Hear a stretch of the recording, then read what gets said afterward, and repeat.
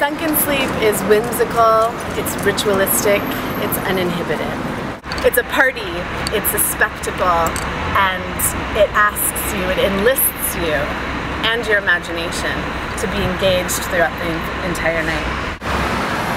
Hi, I'm Bianca Cabrera of the Blind Tiger Society. We're presenting a new work, Sunken Sleep, at CounterPULSE, August 17th through the 18th, 2012.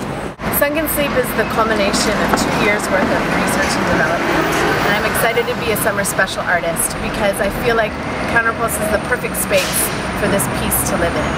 Instead of just bringing a show to CounterPULSE to present, I really feel like we are going to we're going to inhabit this space in a particular way that will not be able to be replicated anywhere else. Sunken Sleep is a social practice. It's about gathering, it's about celebrating, it's about watching, it's about tasting, touching, listening, and watching other people do those things too. It's about getting intimate with strangers. It's about engaging in something that maybe you wouldn't normally engage in. It's about watching things that might make you uncomfortable or excited. So it's about being on the edge of your seat and falling off the edge a little bit.